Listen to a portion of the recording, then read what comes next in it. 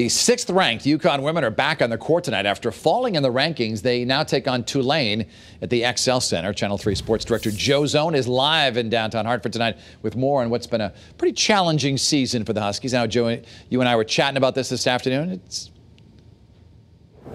Dennis, I didn't know what to expect when I came down here. You know, rioting in the streets, big protest, maybe burning tickets, signs, gotta go Gino. But I haven't seen any of that. In fact, you know what?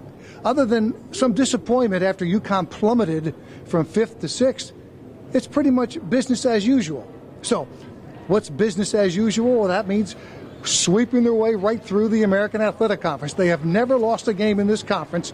Tonight they're here with Tulane. They're a big favorite to win again, get through the conference. Now, Gino, as far as, dropping in the rankings, he understands the concern of UConn Nation.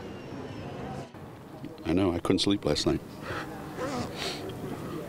I went to go see somebody this morning, and they assured me that it's okay.